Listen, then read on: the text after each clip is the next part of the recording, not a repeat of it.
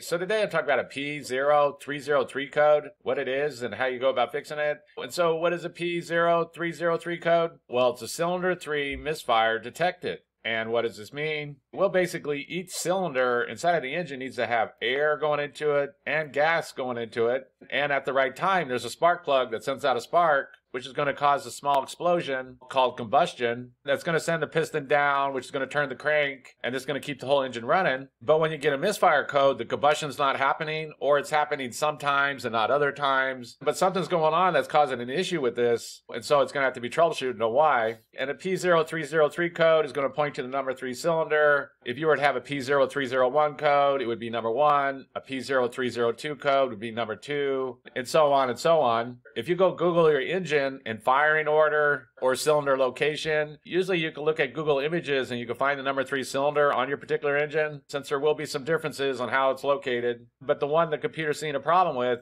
is going to be the number 3 cylinder. And one thing to note about these misfire codes is that if you're only getting this P0303 code, then that's only going to point to the components that's on the number 3 cylinder. But if you're getting multiple misfires, for example, if you're getting like a P0300 code and multiple other cylinder misfires, like a P0301 or something like that, then that's going to point to something that would affect the whole engine. So that would be something like a bad fuel pump, a bad sensor, a vacuum leak, or something like that. And the way you go about troubleshooting that would be completely different than how you would just troubleshoot a P0303 code. But if you are only getting a P0303 code and no other misfire codes, then very likely it's just going to be some kind of component on that cylinder. And so what would be some possible causes of a P0303 code? Well, it could be a bad spark plug, it could be a bad spark plug wire, could be a bad coil, could be a bad fuel injector. And if you have an older vehicle with a distributor cap, then it could be a bad distributor cap. And so there's going to be some different ways you go about troubleshooting this code.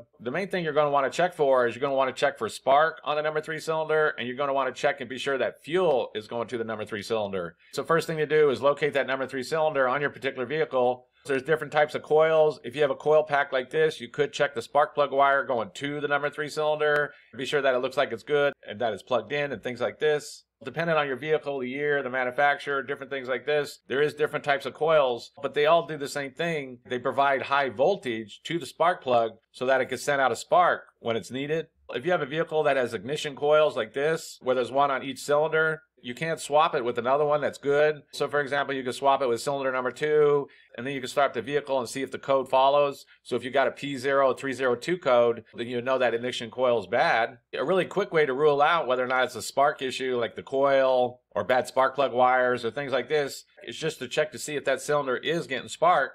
And there's some different ways to go about doing this. One of the easier methods is just to use one of these inline spark tester tools. And basically one side goes on the spark plug and then the other side goes through the coil. And then you start up the vehicle, and if it's getting spark, then you'll be able to see it inside of here. You'll see the spark lighting up right here. And that would quickly tell you whether or not that cylinder is getting spark. These are real low cost tools, usually less than like $10, $15. I'll put a link down below in the description if you need to see what I'm talking about. But basically, if you could test that cylinder to see if it's getting spark, and if it is getting spark, then you can move on to the fuel injector. And if it's not getting spark, then you can move on to troubleshooting whether or not you got a bad coil or what's going on. But the first thing to do is check and be sure that you're getting spark going to that number 3 cylinder. If you are getting spark to the number 3 cylinders, there's no issues going on there, the spark plugs are good, things like this, then the next thing that could cause this is something's going on with the fuel injector on cylinder number 3. And again, there's some different ways to go about troubleshooting this. On some vehicles, they're easy to get to, so you can swap them with another one that is working. So you can swap cylinder 3 fuel injector with cylinder number 2 fuel injector and just see if the problem follows. Some vehicles make it harder to get to, so you can also test the fuel injector with the multimeter